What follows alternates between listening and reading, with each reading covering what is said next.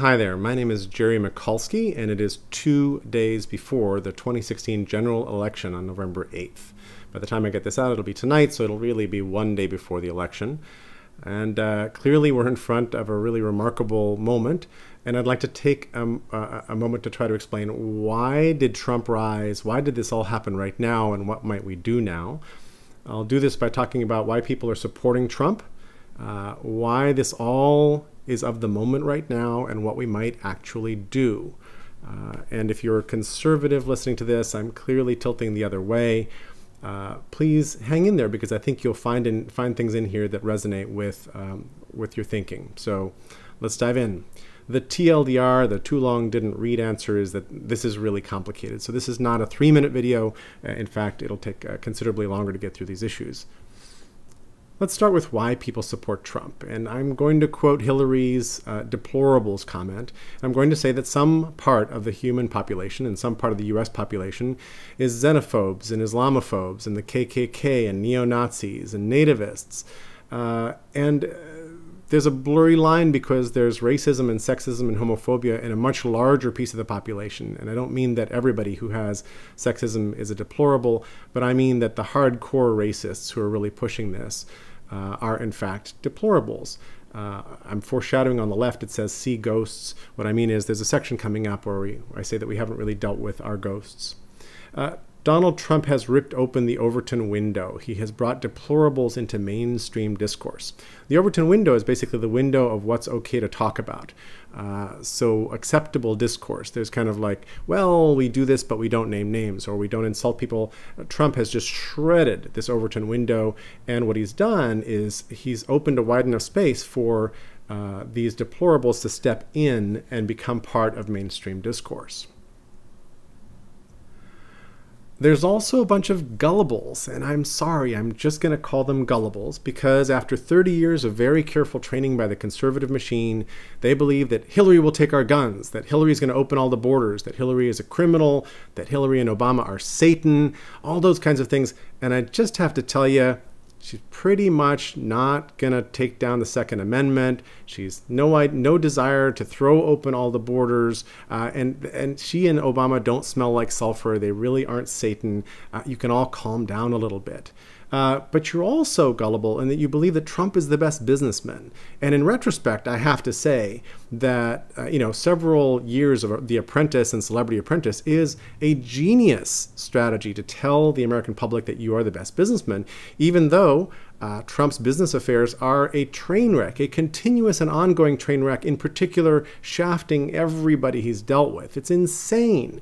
And ending up with less money, even though he's a billionaire, ending up with less money at this point than if he had just invested the stuff that his dad gave him when he started.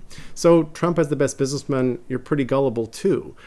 That the economy is a shambles? No. There are some people in the population who are suffering. I'm with you on that, and I'll get to that. But the economy is far from a shambles. Crime is not at all-time highs. It's in fact close to all-time lows. Nobody respects America, maybe because we're contemplating electing Donald Trump, but actually respect for America is pretty damn high. And, we're going to get internment camps in the U.S. The country's run by lizard people. Come on, people. Get a grip. You're gullible. And you need to sort of wake up and read around. Now, I'm looking ahead a little bit here because conservatives, in some sense, are reaping what they sowed over the last 30 years. And I'll get to that history in just a second. There's other reasons why one might support Trump. Hey, he's really not such a threat. He's all talk, no bluster. Well, you know what? His record doesn't indicate that. His record indicates that he is a hip shooter. He is happy to aim high and try for stuff. He will do pretty much anything. Scott Adams has taken a kind of a peculiar approach. This is the author of Dilbert. He's taken a very peculiar approach of shifting his support from Hillary to Trump, in particular because Trump seems to be a master of persuasion. And here Robert Cialdini and sort of the dark arts of persuasion rise to the fore. And what Adams is saying is that we need the best salesman possible, and that happens to be Donald Trump because nobody can touch him on selling these sorts of ideas. And I think that logic is completely wet. I do admire Trump's sales strategy. We'll get to that. I think it's one of his core skills. But I don't think what we need is an unprincipled sales guy. You might be voting for Trump out of spite or to scare the system or just to roll the dice. I mean, I kind of get that, but really, when the stakes are this high, you don't want to be just trying to scare the system. You might think we need a real authoritarian, and boy, I've seen that plot come a couple times. I grew up in South America, and I watched Argentine dictatorships sort of come and go. That doesn't go well. And this is not the first time not the last time I'm going to mention Adolf Hitler, but Hitler won an election. He ran against democracy. When he was running, he said, look at this crap. It was the middle of the Great Depression, 1933-34. And he said, look at what's happening in democratic countries. They are falling apart. They have riots in the streets. You need somebody who knows how to control things, and only I can do that. Sound familiar? You may also believe all the conspiracy theories that I alluded to a moment ago, that there's murders and giant conspiracies. Most of those are false. There's a little bit of people behind the scenes doing things, and I'll get to that. A lot of it's on the conservative side. Or you may be Russian or in some other way wishing that America were weaker on the global stage, and Trump's great for Russia. In fact, if Trump gets elected, I'm pretty sure Putin's going to go for Estonia, Latvia, Lithuania, maybe Poland, who knows whether Hungary. Hungary's already got a far-right guy in charge, so who knows, that might actually work. There's a bunch of conservatives who are holding their noses and voting for Donald because, and it's often one issue. The main issue, I think, is that right now there is an empty seat on the Supreme Court. There will very likely be, over the next 4 or 8 years, the next 1 or 2 administrations, maybe 3 seats open, which means whoever the person is who gets to nominate those people, if they pass, will actually tilt the court substantially. It'll either swing very far right or maybe not far left. I think if Donald gets in power, he'll try everything he can to go far right. But if Hillary comes in, I don't think anybody's going to let her swing far left. So I think it's going to be pretty moderate like Garland right now. Or maybe it's reproductive rights and you're a one-issue voter about abortion should be illegal and so forth. Maybe more it's party loyalty. I always vote Republican. I'm just going to vote the party line and hold my nose. You're holding your nose because things really stink. I'll get there in a sec. You may also believe that any democratic success and we're going to be out of power forever. And I'll say that this has been a note in the background for 30 years. I'll talk in a moment about the GOP's scorched earth strategies and what's been happening. But the idea that a Democratic president might achieve something is anathema to conservatives, because that might mean that one Democrat might succeed another, and then we'd look back and say, hey, look at this record of success. Our electoral system, our political system is set up so that nobody really wants the other party to succeed, which means everybody's really working against the interests of the country. And that's kind of this last point, is that a lot of conservatives may see that their job security is more important than our national security. That having a stalemate in government, that putting in some guy who might actually push the button on nukes, that whatever it is that might happen, but would keep them in their nice, cozy power seat, is much more important than those outcomes. And I've got to say, I would hold my nose talking to you, because that's a pretty unprincipled, pretty unethical stance to take.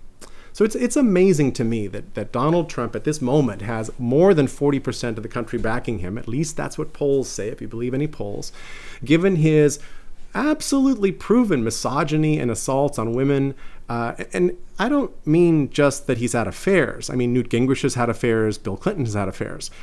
I mean that he seriously seems to think of women as nothing more than objects to fuck. And he's gone straight into that over and over again. And I don't think it's just an act. I think, in fact, he is deep down, right, nice and to the core, a misogynist. His continuous, incredible lying. I don't mean just sort of lying a little, like fudging the truth. Hillary fudges the truth because the truth has beat her on the head before. You know, things have landed on the Clintons really hard. But when Donald just yesterday says, hey, you should have seen how Obama dealt with that heckler, that Trump supporter guy who showed up at their talk, he was screaming at him. It was awful. I'm totally ashamed. If you actually watch the video of Obama handling the heckler, you will see somebody who is principled and polite and respectful and saying, this person is ex-military, is older, and has a different opinion, and we live in a democracy, and for these reasons we should respect. So good God, like Donald has the big brassy balls to lie all the time and to manufacture his own reality. We'll get to that in a little bit too. He is a narcissist. Everything he does is self-serving. He is ignorant and doesn't have any curiosity. There's some very good articles about his total lack of a moral center or a moral compass. He does not listen or apologize to anyone for anything. He might have listened a little bit in this last little period to people saying, hey, use the teleprompter and stop running off message so much. And if you think his apology about the grab them by the whatever comments was really an apology, just listen to it for a second. He said, gosh, I'm really sorry for that thing that Hillary started, etc., etc. So he really doesn't know how to apologize. And he's doing this in the middle of a world of insane double standards. I mean, the things that Hillary has to live up to and the things she gets bashed for compared to the things that Donald Trump has done repetitively and endlessly are unbelievable. And this sets up a world of false equivalence where things seem to be similar all the time. There's a lovely cartoon, which is, Donald Trump did this and that. And then the next slide is, and Hillary Clinton has spinach in her teeth. And then the reporters are saying, well, obviously these two things are the same. And they're not. But maybe people love that Trump tells everyone to fuck off, that he is his own man, and that he didn't get this far on his own. I mean, he did get this far on his own, and it kind of is a miracle. I don't think there's a big room of geniuses pulling Donald Trump's strings. I think he's probably got ties to Putin and whoever else, and organized crime, but he did get this far on his own, which is both an indictment of media and politics, and as we will see in a moment, the way our society is set up. But it's pretty impressive. So maybe you like that, and you're like, well, let's give this guy a thing. Above all, I think Trump's level of support speaks loudly that there is a deep-seated anger and sense of betrayal in the United States of America. And it runs very, very deep.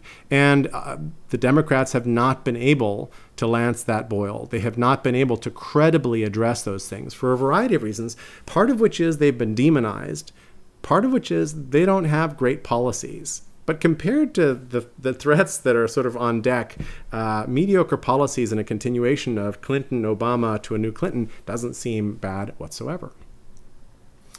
So here are the most reasonable reasons why one might support Trump. The first one is called They're Cutting in Line. And Arlie Russell Hochschild, a sociologist, has written a book and several really interesting pieces about this notion that normal working people feel like they're standing in line up the hill to success, that at the top is the American dream. But the line is kind of stalled, and they haven't really made any progress yet. If anything, they're slipping, and people seem to be cutting in line. Affirmative action, any kind of benefits for other sorts of people, or the closing of opportunities for them are some way of losing a spot. And I'm not going to read this quote, but just hit pause or come back to it. But Arlie talks about this is sort of the metaphor that's going on. The second point is loss of privilege, and here I mean mostly white male privilege, and I'm one of those. I'm a white guy.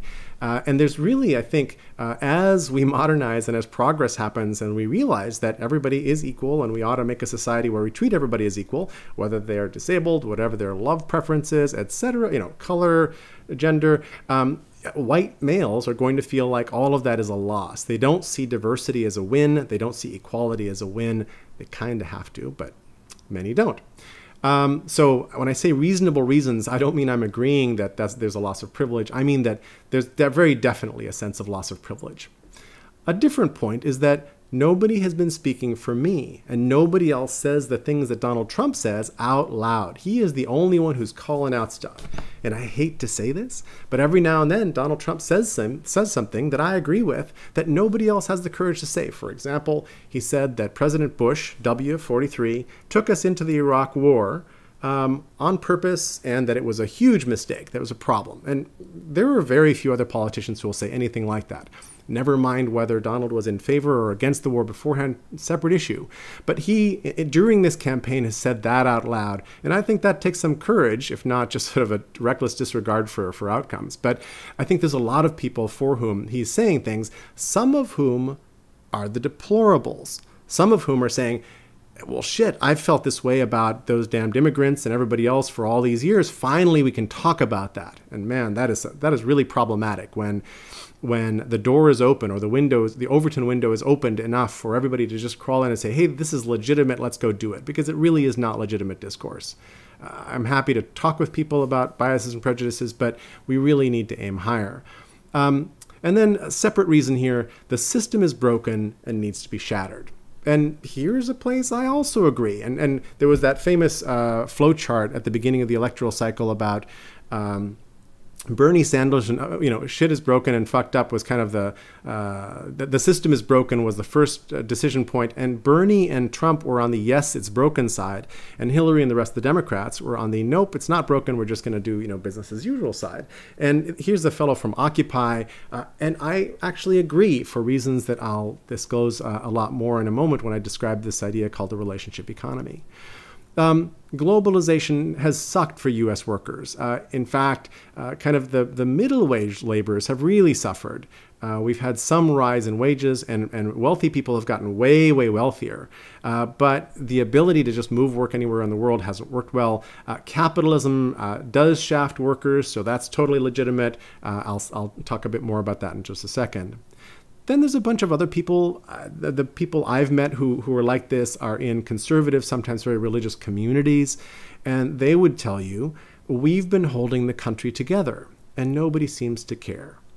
We take care of our elderly. We watch our kids. We don't have to leave we don't lock our doors. We leave the keys in the car.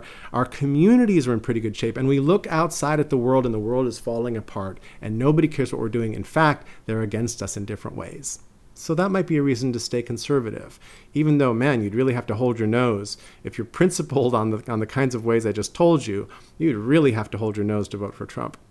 Then the last one, which I think is a super duper strong one.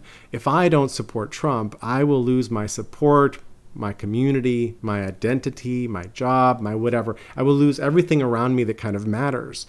I'm going to cover this in many different ways, from scorched earth strategy to the consumerization of our world, to holding our noses.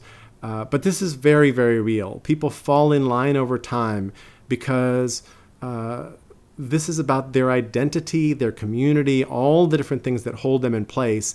And stepping outside of that is a very risky sort of proposition. And partly what I'm asking those of you who fall in this category to think about for a moment, just to consider, is that it might take an act of courage to go do that. And remember, the ballot is secret. The ballot goes into a box. People can't tell how you voted. So why did all this happen now? Why is Trump so of the moment? Why does he feel like, good God, almost inevitable at this second? First, I think conservatives are reaping what they sowed over the last 30 years. After the Civil Rights Act of 1964, the Barry Goldwater election cycle, a lot of Goldwater lost in a big way, and a lot of conservatives were completely disenchanted, and they started picking out the ideas of Leo Strauss and Hayek and a bunch of other ideas. They then, over the years, built, patiently and with a bunch of investment from very conservative people like Richard Mellon Scaife and Anheuser-Busch and Coors, the Coors family and a bunch of others, they then built an echo chamber that worked really, really well. Fox News with, until recently, Roger Ailes in charge. Ailes, who was a political operative for the Republicans forever. And Ailes fashioned a very, very capable, ratings-winning news service that was, in fact, creating the very thing we're staring at right now. It was sort of emulated and echoed by conservative blogs, conservative talk radio. Conservatives, in fact, own talk radio pretty much. Think tanks that were created, American Enterprise Institute, Heritage Foundation. There's a whole bunch of very conservative think tanks that were ginning up white papers to explain why trickle-down economics is going to work. Well, it doesn't. Why this, why that. And also the religious right, which has been around for a very long time and has a complicated relationship with the Republican Party, but has almost always been on board. And then most recently, the alt-right. And the alt-right isn't just sort of a bunch of these people under a new label. The alt-right really is an umbrella for the deplorables. It really is the people that I would have a hard time hanging out with. The people who are, down and dirty racists and bigots and other sorts of things. And they're now in the echo chamber. And this echo chamber is very, very functional. I date some of this back to the Gingrich Revolution. So the conservatives basically decided that they were going to do a scorched earth strategy, that they needed to destroy the Democratic Party, because anytime the Democrats would come into party, if they achieved anything, they might stay in power, as I said earlier. So back under Gingrich, in 94, Gingrich becomes Speaker of the House, and we also have the midterm elections in the US, big Republican victory. They're called the Republican Revolution, based on something called the Contract with America. And they had signatories to the contract, which were a bunch of people, and all of a sudden, Republicans were separated from Democrats. And you may have proof otherwise, but as far as I understand it, before this moment, Republicans and Democrats used to rent apartments together near the Capitol, and they would sort of share rooms. They used to dine together in the same dining halls. They used to work out together. It was okay for them to sit and talk in the hallways. After the Gingrich Revolution, it was not. Your money was going to be taken away. You were not going to pass your next primary, which on the Republican side is the important thing to do, is to doing your primary, and going off message was penalized with being cut off. It was really draconian. You are not to talk to the other side. You are not to compromise. You are not to allow for any Democratic victories. And just look at the history of Obamacare. Going through, there have been more than a dozen extremely tough efforts by conservatives to take down, first to prevent, then to take down, and now still to reverse Obamacare. And of course, Trump's first pledge if and when he's elected is to reverse Obamacare. So just watch how hard won any Democratic victories actually are. So this has become a land of obstructionism, which I think really is on the Republican side. Republicans held the country hostage and shut down the government, all these sorts of things. And guess what? Obstructionism is in fact a self-fulfilling prophecy, which ironically is playing out for Donald Trump right now, because what happens is it gives you a non-functioning Congress. It gives you deadlock in other sorts of places. If you won't approve an odd-numbered Supreme Court justice, then you'll get deadlocks in the Supreme Court. So all of this, the party of no has done such a great job with this that we are now kind of in these dangerous quarters. So there have been many different movements on the conservative side, from something called movement conservatives to the neocons that gave us the Contract with America. Then the Tea Party sprung up and kind of scared everybody and changed the nature of primaries. More recently, the House Freedom Caucus has been doing this scorched earth strategy that will brook no compromise. And now the alt-right is in the mix. There's a good article on Vox. The Republicans waged a 3-decade war on government. They got Trump. I highly recommend you read it. So the strategy is, hey, let's shut down discourse. In fact, there's a strategy a tactic I call denial of discourse attacks, which is just flood the media with so many stupid comments and so many accusations and so much that it's impossible to actually have a conversation. Separate everyone from each other, create reasons for doubt, so doubt. Demonize the opposition. Don't just say the opposition, has a different opinion and here's how we disagree, but in fact say the opposition is Satan, the opposition is evil, the opposition is criminal. Do that. Disable the media and fog the facts. So make sure that the media is no longer a useful tool. And one of the ways to do that is to fog the facts. Ignore the facts, write over the facts, change the facts. I remember there was a Bob Schieffer interview with Ted Cruz. And Schieffer was basically saying, and I'm going to paraphrase poorly, so when you shut down the government, when you did the government sequestration shutdown and all that, blah, blah, blah, and Ted Cruz says, oh, I didn't do that. The Democrats did that. And you can watch Schaefer do a double take and a triple take. And then he goes back and asks the question, and he's incredulous that Ted Cruz would be rewriting history like this. And Cruz was the leader of the shutdown. It's insane. So this is happening all the time. Now, in these kinds of battles, in scorched earth strategies, the player that cares the least about losing often wins. That's the problem, is that if you're trying to hold together discourse, if you're trying to be fair about conversations, if you're trying to promote democracy, it's really hard to go up against all this crap. As a side note, Dick Cheney was a big fan of a guy named Robert Boyd, a Marine colonel who was a crazy brilliant guy and invented something called the OODA loop, Observe, Orient, Decide, Act. And if you're using the OODA loop, you can outmaneuver your adversaries. And back in Bush Kerry, I think that the Republicans understood this very deeply, and they basically blew Kerry out of the water by using the OODA loop over and over again. Now it seems like both sides understand the OODA loop, and they're sort of trading blows in the arena. That's just a side note. If you'd like to see an ironic way to read what's happened here, read the poem Home to Roost by Kay Ryan. Here it is. You can come back to it. I'm not going to read it out loud. But boy, that's what's happened to the Republicans, and they have lost control of their party. So Trump managed to hack the media. He's been brilliant at it. The day I really realized this was the day that Trump rolled over Mitt Romney. Remember the day when Mitt Romney stood up and said, don't vote for Trump. He's a hideous, he's terrible. This is going to end badly. And then I watched as CNN held 2/3 of their camera for an hour saying Trump to respond. And it was just an empty stage with flags behind it. And on the bottom was the banner Trump to respond. And on the 1/3 on the left was whoever was speaking, the talking heads. He's about to talk. He's about to talk. And then they gave Trump an entire hour of free airtime.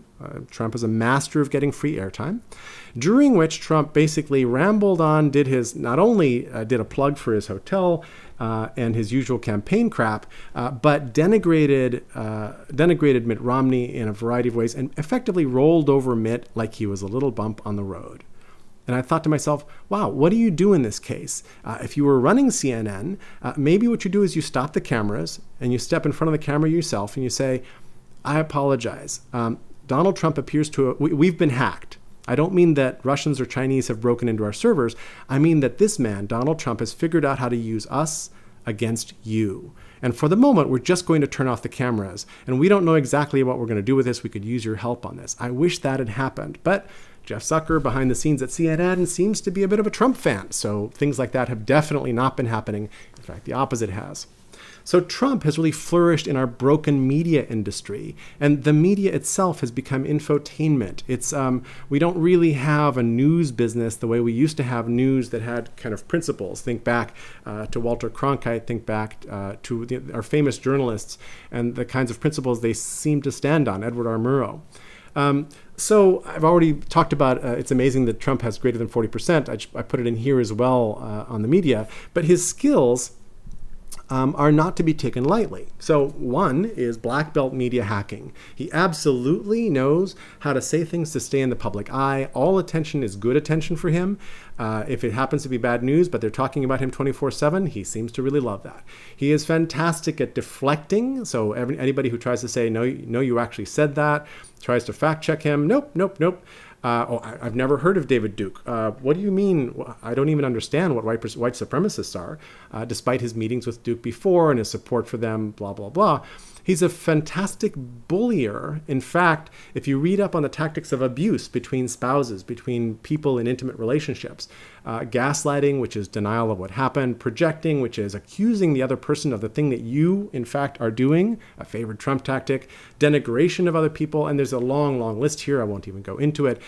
Trump, in fact, is a textbook master of all these things. And I just have to ask you people who are holding your nose and you people who are gullible, is this the kind of thing you want in the White House, running arguably, to this point, the most powerful nation on earth? The beacon of democracy and free. Really? So I did a video that I'm not going to play here, but it's down below about Trump's favorite tactics. What is his playbook? So you can play that elsewhere. So here's the stuff I think I might be bringing to the conversation, because everything I've said so far, you've probably heard someplace before. And the thing I'm holding is an idea that we're entering a relationship economy, that consumer mass marketing capitalism is broken, that we consumerized everything in our lives, and consumerization includes industrialization, automation, standardization, commoditization, which means turning non-monetary things into monetary things, commodification, which is basically when you make things so cheap that you can make a lot of them, capitalism, globalization, all those things are sort of behind the curtain of consumerization. In front of the curtain is, do you want the Cheerios or the Cocoa Puffs? Do you want the Trump or the Hillary, right? And I think you can see that the electoral process has become a consumer mass marketing exercise, plus media hacking. So what happened was we actually consumerized every sector of our lives. We consumerized our housing and how we build cities. We consumerized our educational system. We consumerized our electoral process. We consumerized money, finance, how we see our homes. All these different things have turned into mere consumer exercises. In the process, when you treat us as mere consumers and not as whole people, we break trust, we lose community, we lose society, we lose the responsibility for the task at hand. My only job in the educational system is to absorb the material for the next test and barf it back out for the test and then flush the buffers, because I don't have enough time to learn for meaning and to learn for context. You've sort of put me in a military institution that drills me and has deadlines at every turn. So I don't have the responsibility to learn. In cities with governments and all that, I don't have the responsibility to take care of my neighbor because we have institutions for all that. We institutionalized all this stuff away. It's all sort of part of the consumer economy. All of this took away our sense of agency. All of this took away our ability to perform critical thinking. And all of this went to our educational system as well. If you'd like to learn more about this whole thing, I did a TEDx talk back in 2012.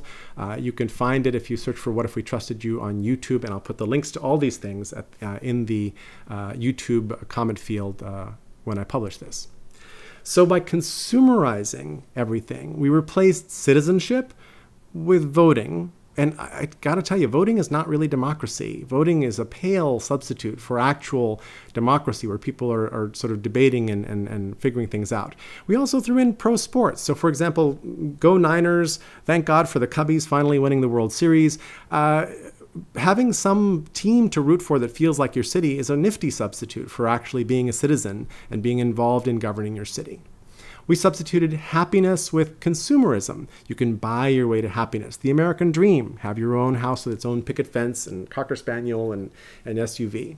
We substituted community with pseudo-community on TV, the shows like Cheers and Friends. We took the commons, which we used to live on and take care of together, scroll back far enough in history, with natural resources, which corporations, it's okay for them to plunder unless we sort of over-regulate them.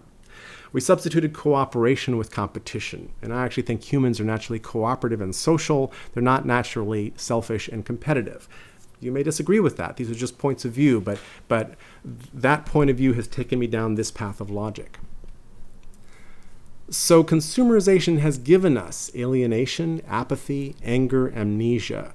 We have people who are angry in part because they've been treated as consumers. There's a bunch of other good reasons. They've lost jobs, they've been ignored, whatever else might be happening. But other effects, other more specific effects of consumerization, we ended up militarizing our police. So instead of having relationships with communities, which a few cities are rediscovering, including Los Angeles, we militarized it, and all the surplus equipment that came out of Afghanistan and Iraq got bought up by cities across the country. Most cities have SWAT teams, and we militarized our schools. Things that used to be something where the kid got sent to the principal are now things where the police or the SWAT team come in. And then the news business basically lost its ad base from the internet, lost its subscriberships, and suddenly became eyeball-seeking infotainment and can't hold up its end of the bargain. All of this means that consumerization of our society, which happened, we didn't actively go do it, but it happened around us, to us. We were kind of complicit in some ways, depending what you were doing during the time, but we've sort of been born into this. Consumerization prepped us for a Donald Trump, and Trump was the perfect dude to come along and do this. In the same way, and forgive me here if you hate Hitler analogies, I'm invoking Godwin's rule, I guess. But Alice Miller, a psychotherapist from Switzerland, wrote a bunch of great books, including The Drama of the Gifted Child, which is her most famous one. But in the book, For Your Own Good, she analyzes Hitler. And she talks about poisonous pedagogy in Germany, Austria, Switzerland, and she refers to a book called Struwwelpeter, among other things.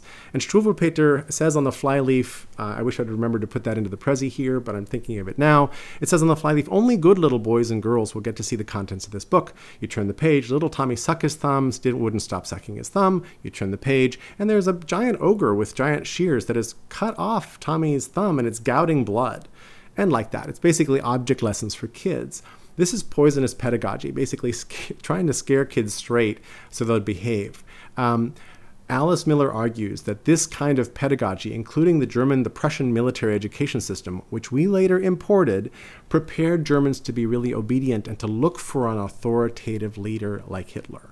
Paved the way for him so that when he came in, he was hailed as the solution. He was, in fact, a different kind of solution. So that's the long way around on how we consumerized everything. If you want to learn more about consumerization and this perspective, go to the Prezi link that's at the bottom of this circle. Let's move on to capitalism, which I'm just going to get to scratch the surface of. Capitalism, as it's currently instantiated, in particular in the US, is carnivorous. It really is kind of the giant vampire squid, partly because the market forces that make everybody do really short-termist things and really get in the way of long-term thinking, of taking care of the commons, of doing any other sorts of things. Unregulated, corporations habitually, over and over again, destroy society, the environment, and our future. You can go to many periods in history where we had to do trust busting, we had to come in and do regulation, we had to do a bunch of different things to stop that from happening. The Industrial Revolution gets really dark and nasty pretty quickly. I can show you a bunch of history on this if you'd like. Corporations really had few compunctions about moving their work to cheaper countries. They really felt no responsibility for retraining the employees that they cut off. There were no social pressures really besides local communities in distress to make them care. There were plenty of media distractions so that wasn't getting that much attention. And they were under insane pressure to behave this way from markets, investors, even the media. So go on MSNBC, go read Fortune magazine or Forbes, and you'll see that, hey, all we really care about is making money. Under weak regulation, capitalism always overreaches and breaks things. The problem here is not capitalism as a whole, which I think can be healed and fixed, but it's the consumer mass market capitalism that we're in is really cruel. We've managed to cut away most of the safety net. We've managed to make poverty a cruel and dismal trap. We've done a whole bunch of different things. And if you look back again over history, capitalism has pretty much always taken advantage of some kind of population. It basically ate this country and took it away from the locals.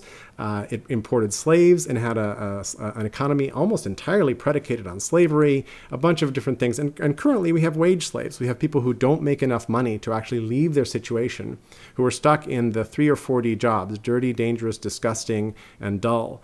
And that's what they get to do all the time. So more on this in just a second when I talk about the ghosts we haven't dealt with.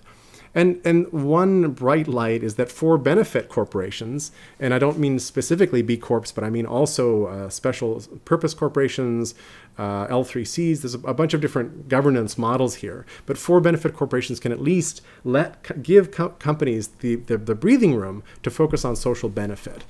Role models here are companies like Patagonia. There's a company in Brazil called Semco, which has a workplace democracy that's really fantastic. If you want to dive deeper into capitalism and its critiques, this is a screenshot of my brain. Go to jerrysbrain.com and you can circle through and search for a thought. Each note is called a thought, called Critiques of Capitalism. Each of those icons below links to, if it's a little A, it's a book on Amazon. If it's an S, the big red S, it's probably a Salon article. If it's a little red triangle, it's a YouTube video, etc. If it's a little W, it's a Wikipedia video. But there's a whole bunch of materials that I've been collecting about this and everything else that I've been telling you about in my brain. So part of our problem this minute is that we haven't dealt with our ghosts. And we keep rejecting this conversation. And it's funny, I thought of this notion of we haven't dealt with our ghosts, and then it suddenly dawned on me, why am I saying ghosts? Well, there's 2 books that I read over the last decade, both of which really stayed with me. One is called King Leopold's Ghost, about King Leopold II of Belgium, who basically took over what is now the Democratic Republic of Belgium and turned it into a rubber plantation with the most insane working conditions for anybody. And when I say working conditions, I really mean slavery. If somebody didn't meet their rubber quota, they would have their hands cut off. So there are portraits of lots and lots of people with their hands cut off because they couldn't meet their rubber quota. Anyway, dark history for Congo, and we wonder why things are still dark in the Congo. And then the Ghosts of Spain, where it talks about how they started discovering 2012, 2014 mass graves that dated back to the Franco era, and how the fact that Spain had never had a truth and reconciliation moment, that Spain had never sort of admitted to what happened and had the conversation. Part of the deal when Franco turns things over to King Juan Carlos, Part of the deal is that there won't be prosecutions. Nobody will really talk about it. But Juan Carlos doesn't do what Franco thought he would do. He actually reinstates Congress and turns things back over to a democratic republic. Which Franco would have gone crazy about, but except he was dead. If you want to see more about this and understand more how our prosperity was built on the backs of a lot of people, read Howard Zinn's very famous A People's History of the United States, and just read it with an open mind. And if you're a white guy like me, don't feel assaulted. Read up the rules of how to be a good ally and understand that it isn't all about you, and sometimes it is a little bit about you, and you've got to sort of be graceful about how this works. But in our country, we haven't dealt with these things, and the 800-pound gorilla in the room is misogyny, and Hillary is a woman, and there appear to be a whole series of people, including a bunch of women, who don't want to see a woman in charge of this country, even though there have been tons of women leaders across the world in many different places. Even though she's insanely capable and overqualified, et cetera, misogyny is still big front and center, and I'm not going to go too deep into that. Instead, I'll talk a little bit about how we've treated First Nations. There's a reason why right now there are protests at Standing Rock, and there's the No Dakota Pipeline movement going on. If you want to see more about this, go see Aaron Huey's TEDx talk about the treaties we've abrogated with the natives. He is a photographer. He went to the Lakota Sioux reservations, Pine Ridge, and took photographs, but then tells you the story of how we drove them off the land and into the worst pieces of real estate, and haven't recognized any of this. By the way, in Vancouver at an anthropology museum, there are apology letters from the Canadian government, the Catholic Archdiocese, the Royal Canadian Mounted Police, and someone else that are beautiful. They say, we fucked up. You were valuable. We did this to you. We're trying to make amends. We don't do that in America. We hate it when Obama or Clinton or somebody goes and apologizes for something we actually did in some other country. We need to buck up and look at history. Slavery, man, if this is not also the yawning chasm. I just finished reading The American Slave Coast because I met the authors, husband and wife, at a speech recently at a conference. And I have to say that I already thought I knew a lot of American history and was pretty jaded. The American Slave Coast blew my mind, in particular in its notion that there was an organized American slave breeding industry, and that it was inhuman in ways we don't even think about. Never mind the fancy movies we make to try to depict this. It was worse than what you think. But the American economy was so dependent on it that, they say, our Revolutionary War, when we broke away from England, was actually a successful civil war, so that our founding fathers wouldn't have to drop slavery, because they couldn't imagine, nobody could see how the American economy would work without slavery. Nobody, not the North, not the South. Then I'm now watching this documentary, the 13th, about the 13th Amendment, and about how the old plantation and slave system has been replaced by, first it was replaced by Jim Crow, but now it's been replaced by mass incarceration, that has kind of taken its place. No wonder we have a Black Lives Matter movement going on. We militarized our cities, and we have this bias that we can't seem to talk about, can't seem to fix. We can't seem to defuse these conflicts. So, of course, we have a lot of fight going on. My favorite saying about many of these topics is that the privilege of privilege is not noticing the privilege. I don't know whom to attribute it to. I heard it years ago, and all I know is that when I go outside and drive around the block, I'm not worried about being randomly pulled over and maybe shot and killed because I'm black. When I walk down the block, I don't worry about crossing over to the other side of the street because some tough-looking guy is coming down and I'm a woman. I don't notice those things, and at least I realize that I don't notice those things. So when conservatives complain about political correctness and about microaggressions and all this kind of stuff, some of trying to get the scales tipped back a little bit may sound like persnicketiness or overcompensation, but it's not. These are people who have historic beefs that are systematically ingrained in our culture today because we haven't surfaced them and dealt with them. So that's all kind of bad news, and there's a little bit of good news. It's been worse before. Back just before the Civil War, remember, our country tore itself apart over slavery and had a civil war in which like some 400,000 people, Americans, were killed. So the Democratic representative from South Carolina, Preston Brooks, almost beat Republican Senator Charles Sumner to death on the floor of the Senate with a walking cane. because Sumner had given a really eloquent speech against slavery. Against slavery. So shit was bad back then and fell apart. Also, the Democrats aren't innocent. There's been plenty of stuff going on the Democratic side, but I just have to say, if you kind of look at it objectively, their strategies pale in comparison, the things they've done pale in comparison, and some of the things they've done, like Lyndon Johnson escalating the Vietnam War or what have you, or JFK, approving the Bay of Pigs invasion, or Clinton basically starting the mass incarceration acceleration, et cetera, were in political reaction, were whatever. But I gotta say, there wasn't this politics of no. LBJ, in fact, famously was the guy, if you read Caro's books on him, was busy trying to figure out how to wrangle people and how to get some kind of compromise. The bad news is that all of this shit can easily get worse, that we are not at the end of this. This stuff can easily get much worse. So what do we do now? I'm going to divide this up into the next day, so before Election Day, and then after Election Day, there's two outcomes, I guess. Not saying that there won't be a fight over the win, but at some point Hillary wins or Trump wins. So I'll talk about it in kind of that direction. And you'll see there's two circles in the middle between Hillary and Trump victories, which are two sets of things that just need to happen whoever wins, whatever's going on. So first, it's really late. We're a day away. There isn't, some of you have been out canvassing and making calls and writing beautiful pieces, which I've been reading and cataloging. Thank you for that. Van Jones has been visiting conservatives in Gettysburg and doing a beautiful job of it. Seriously, a moving job of at least having a conversation that we have managed to close off, because for some people, not having the conversation suits their message and their goals, which they're putting ahead of the country, as far as I can tell.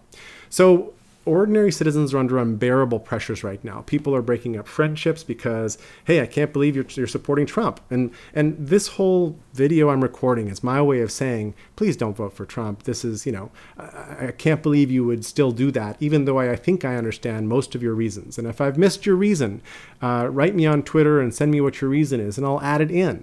But people are under unbearable pressures, in particular, all those conservatives who are holding their noses and still voting Trump. Dudes and dudettes, don't do it. Step up to principle. Remember which side of history you want to end up on, and do the opposite. Vote for Hillary. Don't hold your vote back. Don't vote for Stein or Johnson. Vote for Hillary, because we actually need a landslide, which we're probably not going to get. It's kind of crazy. We can't reverse the consumerization of the world overnight. The problem is as big as I described. It happens slowly over decades. But the good news is that it's being punctured and fixed all over the place in movements like restorative justice and traffic calming and open space meetings and civic participation and so forth, all over the place. The best thing you can do for the next little period is actually listen. Really listen to people who are on the other side and about to vote for Trump, and talk these things through. Have a conversation. Take people by the hand to vote. Make sure everybody gets out and vote. And in case it's not obvious enough, I had to add this late in the process, vote for Hillary. Please do. The dangers if this goes the wrong way, and I don't think I'm being Chicken Little here. I'm of the side that doesn't think that Trump has just been talking and he's going to be really different and he's going to come around. I think Trump is Trump. And his whole record, I mean, Trump might be sort of a secretly trying to punk us and say, ha, made you look, you even elected me president, but I wasn't serious. And look what I've done. I've exposed all these deplorables. I've made you all hate each other and whack each other. Look at what I did. I managed to turn this country into a dumpster when it was kind of doing pretty well. So the dangers here are that we actually continue to lose civil discourse, that we lose even the notion of facts. We've already shredded trust, already with corporate trust, governmental trust, media trust. Every institution is really not trusted very much. And that things fall apart further with the little nod to Chinua Achebe. We could easily see much worse things happen. This could be the tipping into another civil war or world war or whatever else. I don't see that those things are off the table right now. So what are the two things that need to happen regardless who wins? First, the media, the news, really need to sort this out. Funny thing is, I'm not sure Fox News survives this cycle. I think what happens is, whether Trump wins or loses, we're going to see a Trump TV network. And the one entity that should be most worried about Trump TV is Fox. Now, Ailes is already advising Trump, so maybe Ailes is in charge, maybe Hannity will be in charge. I don't know. But the three syllables that must scare everybody at Fox News right now would be Trump TV. And this is a trivial item in the larger scale of things, but it's kind of it's sort of a fun thing to think about. Trump managed to weaponize the media against us. He managed to turn TV, radio, print, whatever else against us because TV in particular was so hungry for audience, and the news was so divorced from actual journalism and so close to how many eyeballs are we getting and can we get paid more, that they were unable to turn off that eye when things got bad.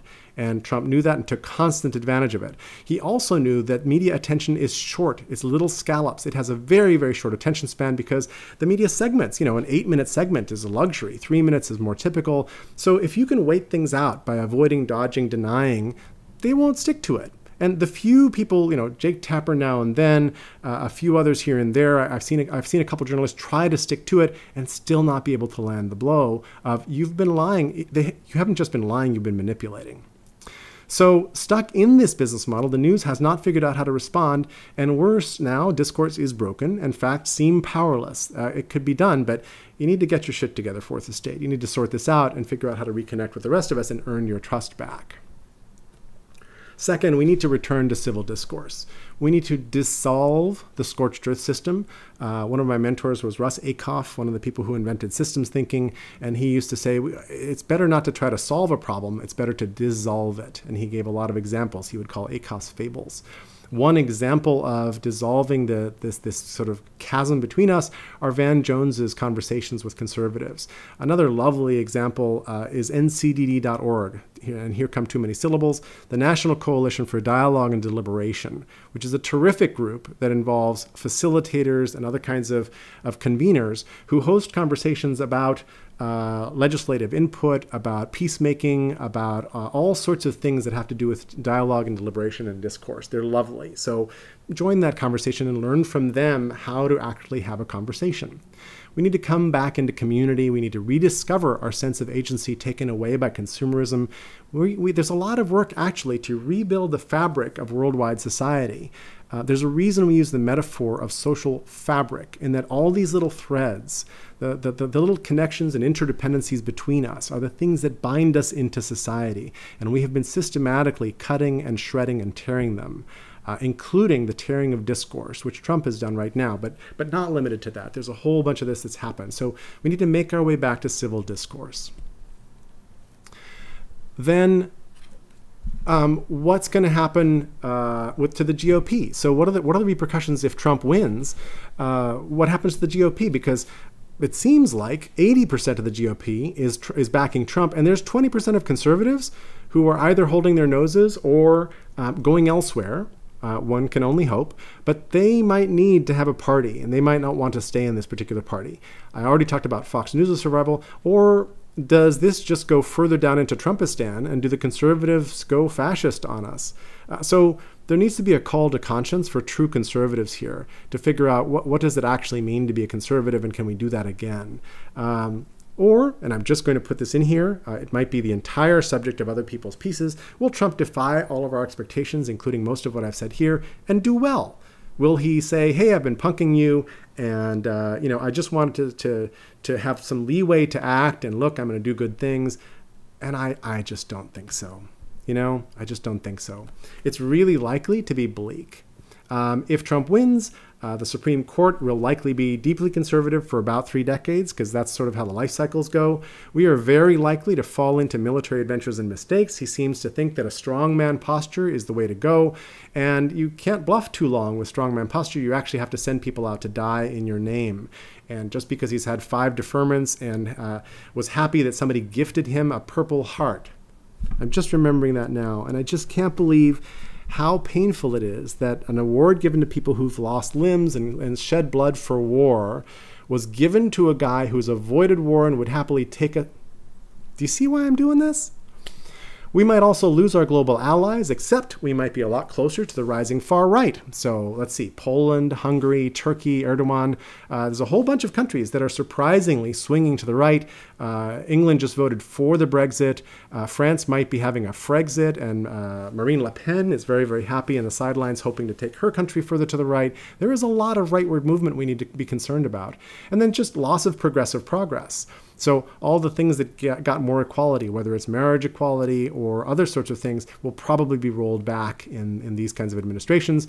Never mind, and here I come to the one point that I haven't mentioned so far that doesn't get brought up in debates, that is some people's sole issue that really, really matters, and I'm sorry to give it such short shrift, but the Earth is not doing very well. The seas are dying. We've killed off most of the fish species.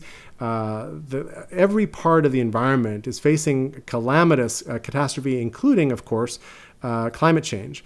And for somebody to be running the country who doesn't believe in it and will roll things back, I mean, ironically, when Ronald Reagan moved into the White House, one of the first things he did was he removed the solar panels that Jimmy Carter had installed on the roof of the White House. Removed them. Paid somebody money to go up on the roof and take down something that was saving them money and making energy. He was just trying to make a point, of course. But I think what's likely to happen under Trump is much, much worse than that. So that's kind of the picture. What happens if Hillary wins? Well, very likely she'll be governing in gridlock because there have already been promises to not approve any Supreme Court nominees as long as she's in office, which is crazy and undemocratic. Who knows what happens? Or maybe we have to get adjusted to a new normal, that hatred and racism are now mainstream, that we don't have facts. How do you operate in there? So we need to figure out how to fix both the Democratic Party and democracy.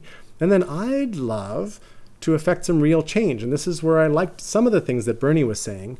And just go back to what I was saying about the consumerization of everything.